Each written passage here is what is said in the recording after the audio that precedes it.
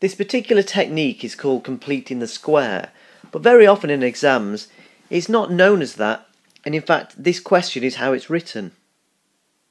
The shortcut to being able to do this is quite simple. We half a number, we square the number, and we subtract the number.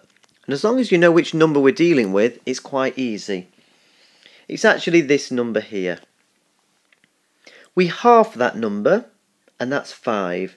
So I know that the first letter I'm looking for is 5.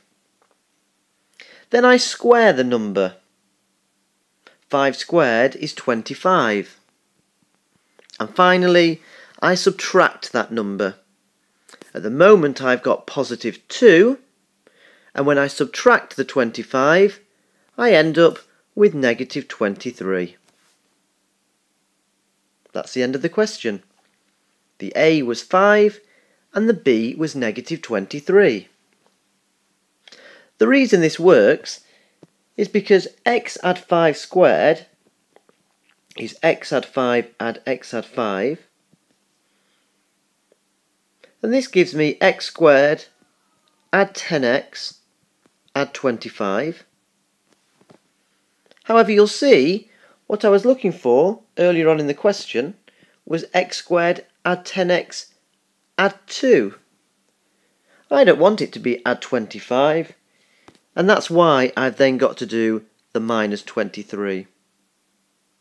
However, as long as you remember to half that number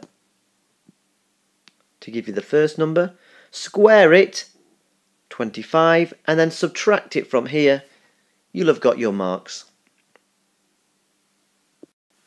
Have a go at this one and try remembering the shortcut, and pause before you see the answer.